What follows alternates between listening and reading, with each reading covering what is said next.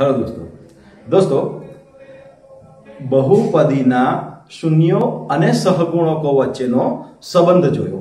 द्विघात बहुपदीना शून्यों अने सहगुणको वच्चेनो संबंध, त्रिघात बहुपदीना शून्यों अने सहगुणको वच्चेनो संबंध। हवे दोस्तों स्वाध्याय 2.2 के जे आ शून्यनो सरवाळो अने शून्यनो गुणाकार एटले के शून्य अने सहगुणकोना संबंध पर आधारित छे। जोईए स्वाध्याय 2.2 दाखला नंबर 1 द्विघात बहुपदीना शून्य तथा सहगुणक वच्चेनो संबंध चकासो। शुं कहे छे के द्विघात बहुपदीना शून्यों शोधो तथा शून्यों अने सहगुणको वच्चेनो संबंध चकासो। ओके दोस्तों, एमा सौ प्रथम आपणे जोईए x નો વર્ગ ઓછા 2x ઓછા 8 આપેલું છે બહુપદી p of x બરાબર x નો વર્ગ ઓછા 2x ઓછા 8। દોસ્તો સૌપ્રથમ આપણે બહુપદીના શૂન્યો મેળવવા માટે આપણે p of x બરાબર 0 લઈએ। p of x બરાબર 0 લેતા તો શું મળશે આપણને x નો વર્ગ ઓછા 2x ઓછા 8 બરાબર 0। હવે શું કરીએ આપણે 8 ના ટુકડા પાડીશું કે જેથી તેનો સરવાળો 2x ના વર્ગ મધ્યમ પદના બે ટુકડા તો x નો વર્ગ ઓછા 4x વત્તા 2x ઓછા 8 બરાબર 0। ઓછા 4x વત્તા 2x એટલે કેટલા થઈ જશે ઓછા 2x। प्रथम બે પદમાંથી કોમન કાઢીશું બીજા બે પદમાંથી x ઓછા 4 વત્તા 2 કોમન કાઢીશું x ઓછા 4 બરાબર 0 માટે x ઓછા 4 x વત્તા 2 બરાબર 0। દોસ્તો આ બંને એકબીજાના ગુણાકારમાં છે અને તેના બરાબર 0 છે। એનો અર્થ શું થાય ક્યાં તો x ઓછા 4 બરાબર 0 હોય અથવા x વત્તા 2 બરાબર 0 હોય તો પણ આખે આખો બંનેનો ગુણાકાર 0 થશે। તો પછી મને x બરાબર કેટલા મળે 4 અને x બરાબર કેટલા મળશે ઓછા 2।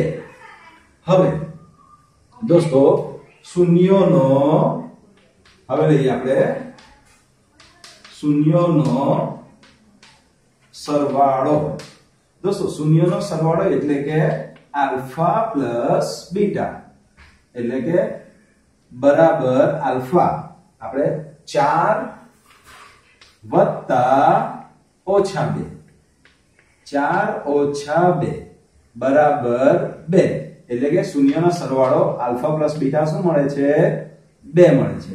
તો આપણે એને 2 ના છેદમાં 1 લખી શકાય તો આલ્ફા પ્લસ બીટા બરાબર 2। દોસ્તો 2 એ આપેલ બહુપદીમાં કોનો સહગુણક છે ax² + bx + c એટલે કે b નો સહગુણક છે। એટલે આપણે અને હજી એકવાર કે -2 ના છેદમાં -1 આવું પણ લખી શકાય એટલે કે આલ્ફા + બીટા બરાબર ઓછા કોમન કાઢીએ -2 ના છેદમાં 1 છેદનું ઓછા બહાર લઈ લીધું તો બે શૂન્યોનો સરવાળો ઓછા આ ઓછા 2 એ કોનો સહગુણક છે x નો એટલે કે ઓછા 2 ની જગ્યાએ શું લખીએ x નો સહગુણક છેદમાં 1 એ કોનો સહગુણક છે દોસ્તો x ના વર્ગનો સહગુણક x ના વર્ગનો સહગુણક। અને દોસ્તો આપણે મેળવેલું ને આલ્ફા પ્લસ બીટા બરાબર શું મેળવેલું આલ્ફા પ્લસ બીટા બરાબર -b/a અને b એ શું છે x નો સહગુણક છે અને a એટલે x ના વર્ગનો સહગુણક। તો આ રીતે આપણે સંબંધ ચકાસી શકીએ। ફરી પાછા હવે બીજું શું લઈએ શૂન્યોનો ગુણાકાર, શૂન્યોનો ગુણાકાર એટલે કે આલ્ફા ગુણ્યા બીટા, શૂન્યનો ગુણાકાર આલ્ફા ગુણ્યા બીટા, અને આલ્ફા એટલે કેટલા મળ્યા છે આપણને x 4 ને -2 એટલે 4 ગુણ્યા -2 એટલે કે -8. તો એને આપણે શું લખી શકીએ? શૂન્યના ગુણાકારને -8 ના છેદમાં 1 આવું લખી શકીએ. તો આલ્ફા ગુણ્યા બીટા ઓછા દોસ્તો -8, -8 એ શું છે? અચળ પદ છે. -8 એટલે અચળ પદ છેદમાં 1 એ શું છે? x ના વર્ગનો સહગુણક. એટલે કે દોસ્તો બે શૂન્યનો ગુણાકાર આલ્ફા ગુણ્યા બીટા અચળ પદ, એટલે આપણે આ સમીકરણને ax² bx c સાથે સરખાવીએ તો c ના છેદમાં શું મળે છે આપણને? a, જે આપણે અગાઉ સૂત્રમાં મેળવ્યું. તો આ શૂન્યનો સરવાળો અને શૂન્યના ગુણાકારનો સહગુણક સાથેનો સંબંધ. એમાં દોસ્તો બીજું એક્ઝામ્પલ. ઓકે દોસ્તો, બીજું જોઈએ. p of s બરાબર 4s નો વર્ગ ઓછા 4s વત્તા 1.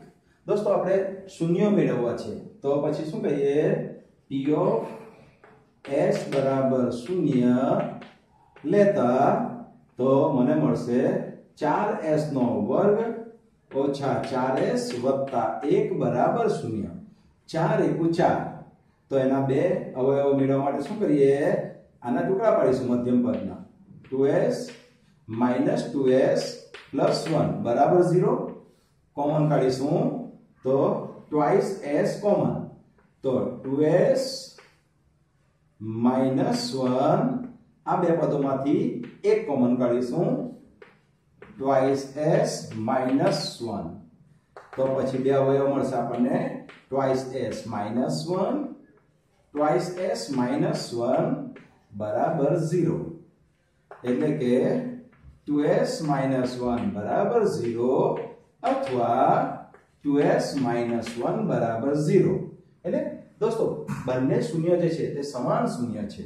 એટલે કે ટ્વાઇસ s બરાબર 1 માટે s બરાબર 1/2.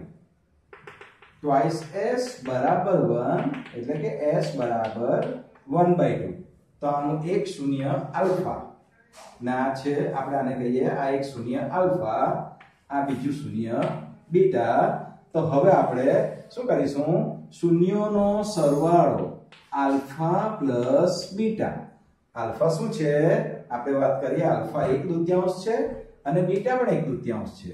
તો 1/2 વત્તા 1/2 તો 1/2 શું થશે? 1 વત્તા 1 2/2 એટલે કે શું મળશે મને? 1. આલ્ફા પ્લસ બીટા બરાબર મળશે 1. તો દોસ્તો આપણે એને કંઈક એવા સ્વરૂપમાં પણ લખી શકીએ. આપણે એને કયા સ્વરૂપમાં? 1 છે ને, એટલે કે આપણે સહગુણકો સાથે કમ્પેર કરવું છે તો આપણે એને 1 ને -4 વડે ગુણીએ અને -4 વડે ભાગીએ તો શું થશે? ઓછા કૌંસમાં 4 ના છેદમાં 4. આ રીતે પણ લખી શકીએ. -4 વડે ગુણીએ છીએ ને -4 વડે ભાગીએ છીએ. આ ઓછા આપણે બહાર કાઢી દીધું તો ઓછા. હવે દોસ્તો -4 એ કોનો સહગુણક છે? s નો સહગુણક છે. એટલે s નો સહગુણક છેદમાં આ 4 એ કોનો સહગુણક છે? s ના વર્ગનો સહગુણક. એટલે કે દોસ્તો આપણે જે આલ્ફા પ્લસ બીટા શું મેળવેલું? -b/a -b એટલે કે s નો સહગુણક, b અને a એટલે કે s² નો સહગુણક. તો એવું આપણને મળશે. ત્યારબાદ શૂન્યોનો ગુણાકાર, શૂન્યોનો ગુણાકાર આલ્ફા ગુણ્યા બીટા. આલ્ફા એટલે શું છે?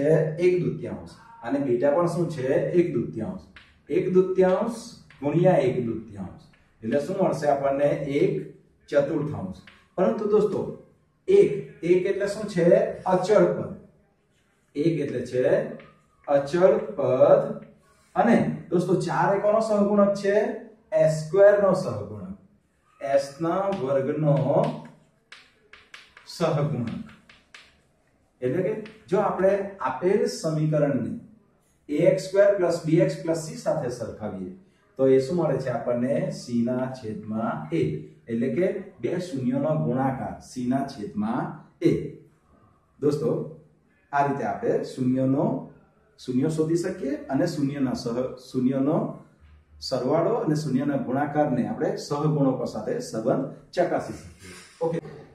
ત્રીજો p of x બરાબર 6x નો વર્ગ ઓછા 3 ઓછા 7x. આપણે લખી દઈએ p of x બરાબર 6x નો વર્ગ ઓછા 7x ઓછા 3. હવે શૂન્ય મેળવવા છે માટે p of x બરાબર શૂન્ય લેતા તો મને મળશે 6x નો વર્ગ ઓછા 7x ઓછા 3 બરાબર 0. દોસ્તો 6 તાળી 18 18 ના બે ટુકડા એવા કરીએ કે જેથી ઓછા 7 આવે. 9 દુ 18 તો 6x નો વર્ગ ઓછા 9x વત્તા 2x ઓછા 3 બરાબર 0. પ્રથમ બે પદમાંથી કોમન કાઢીશું, બીજા બે પદમાંથી કોમન કાઢીશું. તો 3x કોમન કાઢીએ તો 2x ઓછા 3. બીજા બે પદમાંથી શું કોમન કાઢીશું 1 તો 2x ઓછા 3 બરાબર 0. માટે 2x ઓછા 3 3x વત્તા 1 બરાબર 0. માટે 2x ઓછા 3 બરાબર 0 અથવા 3x વત્તા 1 બરાબર 0. માટે 2x ઓછા 3 બરાબર 0. તો 2x બરાબર કેટલા આવશે 3. માટે x બરાબર 3/2 કે જેને આપણે કહીએ આલ્ફા. 3x બરાબર ઓછા 1 માટે x બરાબર મળશે ઓછા 1/3 કે જેને કહીએ આપણે બીટા. તો દોસ્તો હવે જોઈએ આપણે શૂન્યોનો સરવાળો આલ્ફા પ્લસ બીટા. આલ્ફા શું આવ્યું છે 3/2 તો 3/2 વત્તા ઓછા 1/3 એટલે કે 3/2 ઓછા 1/3. દોસ્તો લસા શું આવશે 6. 3 તાળી 9 ઓછા 2 * 2 એટલે કે 7 ના છેદમાં 6. શૂન્યનો સરવાળો 7 ના છેદમાં 6. તો દોસ્તો આ સમીકરણ પર કોન્સન્ટ્રેટ કરજો. શું કરીશું આપણે ઓછા વડે ગુણીએ છે અને ઓછા વડે ભાગીએ છે અને પછી છેદનો ઓછા કોમન કાઢી લઈએ. ઓછા 7 ના છેદમાં 6. તો આપણે શૂન્યના સરવાળાને કંઈક આ રીતે લખી શકીએ. આ ઓછા 7 એ શું છે x નો સહગુણક છે. ઓછા x નો સહગુણક છેદમાં 6 એ શું છે x² નો સહગુણક. એટલે કે બે શૂન્યોનો સરવાળો ઓછા x નો સહગુણક ભાગ્યા x² નો સહગુણક. ઓકે. હવે શૂન્યોનો ગુણાકાર કે જેને કહીશું આપણે આલ્ફા ગુણ્યા બીટા. આલ્ફા કેટલું છે 3/2 તો 3/2 ગુણ્યા ઓછા 1/3 ઓછા 1/3 તો મને મળશે ઓછા 1/2 કેન્સલ થઈ જશે ઓછા 1/2. પરંતુ દોસ્તો આપણે આ રીતે કેન્સલ કરીએ એના કરતા શું કરીશું આપણે સહગુણક ચકાસવાનો છે તો કેન્સલ નથી કરતા પરંતુ ઓછા 3 ના છેદમાં 6.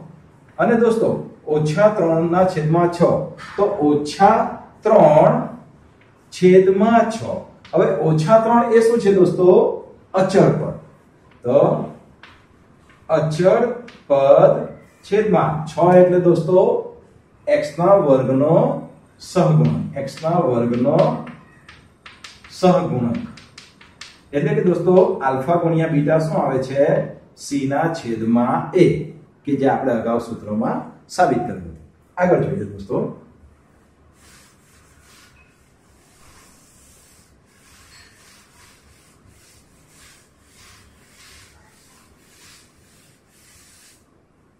Okay, number 4, 4u square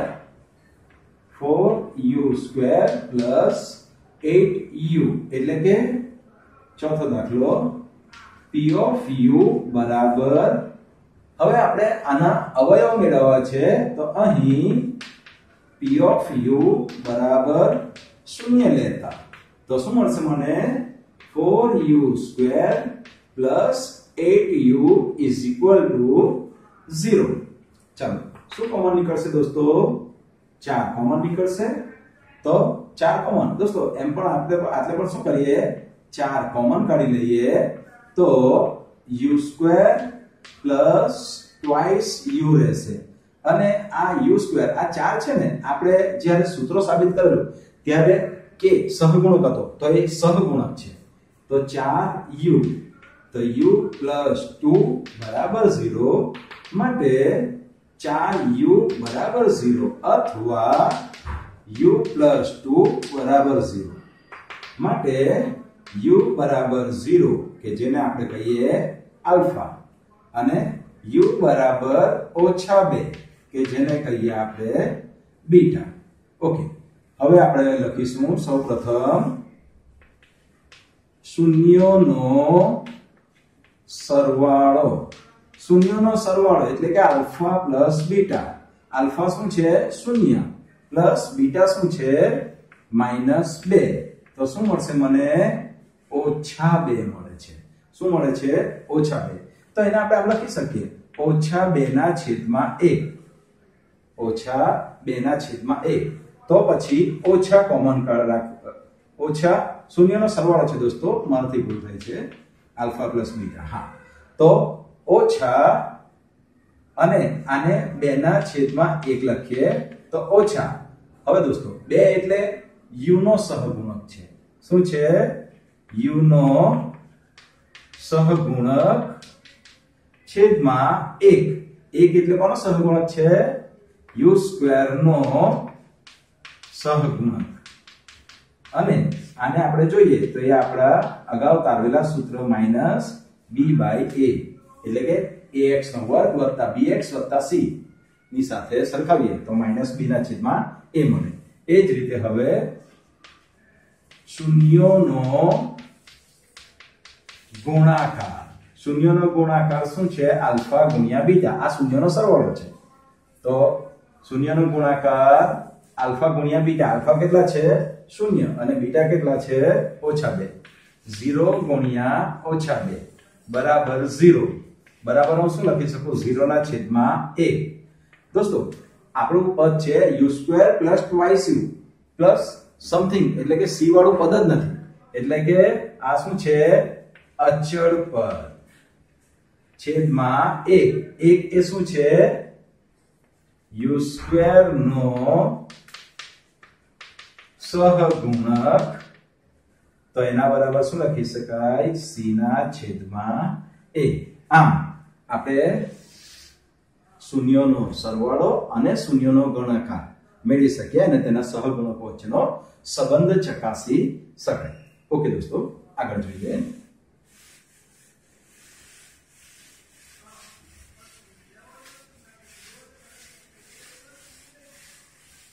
હા, ત્યાર પછી પાંચમું છે t² p of t બરાબર t² ઓછા 15.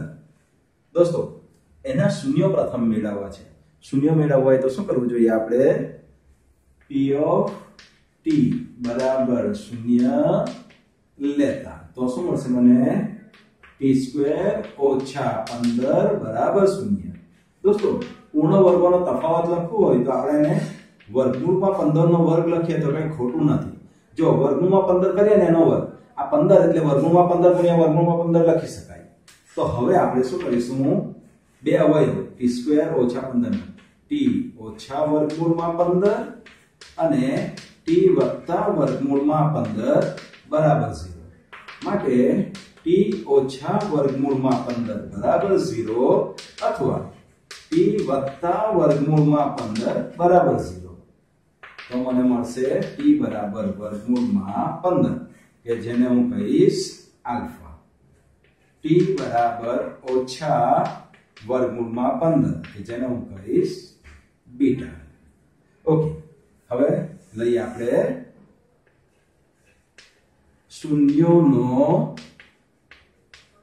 સરવાળો અને શૂન્યોનો સરવાળો એટલે આલ્ફા પ્લસ બીટા આલ્ફા કેટલું છે દોસ્તો વર્ગમૂળમાં 15 વત્તા બીટા કેટલું છે ઓછા વર્ગમૂળમાં 15 એટલે કે વર્ગમૂળમાં 15 ઓછા વર્ગમૂળમાં 15 તો શું મળશે મને શૂન્ય એટલે કે આલ્ફા પ્લસ બીટા બરાબર શું મળે છે મને શૂન્ય મળે છે તો એને હું શૂન્યના છેદમાં 1 લખી શકું તો શૂન્ય એટલે દોસ્તો t નો વર્ગ આને જો મારા પ્રમાણિત સ્વરૂપે લખવું હોય ને તો આ રીતે લખાય t નો વર્ગ વત્તા 0t માઈનસ 15 તો આમાં t નો સહગુણક શૂન્ય છે તો આપણે શું લખી શકીએ t નો અચ્છા એને આપણે કંઈક એવા સ્વરૂપમાં પણ લખી શકીએ કે ઓકે આલ્ફા પ્લસ બીટા ઓછા 0 ના છેદમાં ઓછા 1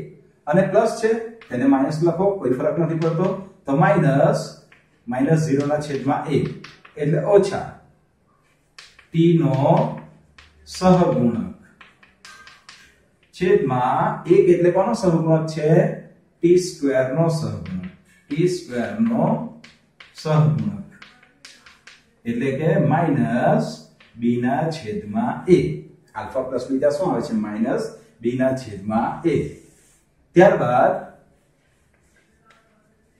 શૂન્યનો ગુણાકાર દોસ્તો શૂન્યનો ગુણાકાર એટલે આલ્ફા ગુણ્યા બીટા તો વર્ગમૂળમાં 15 ગુણ્યા ઓછા વર્ગમૂળમાં 15 તો મને વર્ગમૂળમાં 15 ગુણ્યા ઓછા વર્ગમૂળમાં 15 શું મળશે ઓછા 15 વર્ગમૂળમાં 15 નો વર્ગ એટલે 15 ને ઓછા તો એને આ રીતે પણ લખી શકું ઓછા 15 ના છેદમાં 1 એટલે કે આલ્ફા ગુણ્યા બીટા હવે ઓછા 15 એટલે કયું છે અચળ પદ શું છે અચળ પદ છેદમાં 1 એટલે શું દોસ્તો t² નો સહગુણક અને તેથી મળે છે c ના છેદમાં a આલ્ફા ગુણ્યા બીટા શું મળે છે c ના છેદમાં a કે જે આપણે સમીકરણ તારવણી વખતે મેળવ્યું ઓકે દોસ્તો આનો અંતિમ દાખલો જોઈએ દાખલા નંબર 1 નો છેલ્લો દાખલો અને તે છે 3x નો વર્ગ p of x બરાબર 3x નો વર્ગ ઓછા x ઓછા 4 સૌપ્રથમ શું મેળવવું છે આપણે શૂન્ય મેળવવા છે માટે p of x બરાબર શૂન્ય લેતા તો 3x નો વર્ગ ઓછા x ઓછા 4 બરાબર શૂન્ય 3 ચોક 12 ના બે ટુકડા કે જેથી ઓછા 1 આપે તો એ જ મળશે બંને માટે 3x નો વર્ગ ઓછા વત્તા 3x ઓછા 4x ઓછા 4 બરાબર શૂન્ય આ બે માંથી કોમન કાઢીશું તો પહેલા બે માંથી 3x x વત્તા 1 બીજા બે માંથી ઓછા 4 x વત્તા 1 બરાબર શૂન્ય માટે x વત્તા 1 3x ઓછા 4 બરાબર શૂન્ય માટે x વત્તા 1 બરાબર શૂન્ય અથવા 3x ઓછા 4 બરાબર શૂન્ય માટે x બરાબર ઓછા 1 આને હું કહીશ આલ્ફા 3x બરાબર 4 માટે x બરાબર 4 ના છેદમાં 3 અને એને કહીશું આપણે બીટા તો બે શૂન્ય મળે છે આલ્ફા અને બીટા ઓકે દોસ્તો હવે શૂન્યોનો સરવાળો એને કહીશું આલ્ફા પ્લસ બીટા. આલ્ફા કેટલા છે? ઓછા 1 વત્તા 4/3. તો દોસ્તો લસા લઈએ 3 ઓછા 3 વત્તા 4 એટલે કે શું મળશે આપણને? 1/3. હવે ઉપર ઓછા 1 નીચે ઓછા 3 ઓછા વડે ગુણીએ છીએ. ઓછા કોમન કાઢીએ છીએ નીચેથી અને ઉપર લખીએ ઓછા 1/3. તો દોસ્તો ઓછા 1 એટલે શું છે દોસ્તો? x નો સહગુણક છે. તો x નો સહગુણક છેદમાં 3 એ શું છે દોસ્તો? x ના વર્ગનો સહગુણક એટલે કે આલ્ફા પ્લસ બીટા. જો આપણે એને ax² + bx + c સાથે સરખાવીએ તો માઈનસ b ના છેદમાં a મળશે. તે જ રીતે શૂન્યોનો ગુણાકાર આલ્ફા ગુણ્યા બીટા. આલ્ફા કેટલો છે દોસ્તો? ઓછા 1 ગુણ્યા 4/3. તો ઓછા 4 ના છેદમાં 3. પરંતુ દોસ્તો ઓછા 4 એટલે શું છે? આપણે આ દ્વિબહુપદીને ax² + bx + c સાથે સરખાવીએ તો ઓછા 4 એટલે c એટલે શું છે? અચળ પદ છેદમાં 3 એટલે શું છે? x ના વર્ગનો સહગુણક. તો દોસ્તો આ રીતે શું લખી શકાય આપણે? અચળ પદ એટલે કે c ના છેદમાં a આલ્ફા પ્લસ બીટા. તો આ રીતે આપણે સહગુણકો સૌપ્રથમ તો શૂન્ય શોધીને ત્યારબાદ શૂન્યનો સરવાળો, અશૂન્યો અને સહગુણકો વચ્ચેનો સંબંધ આપણે આ રીતે તારવી શકીએ.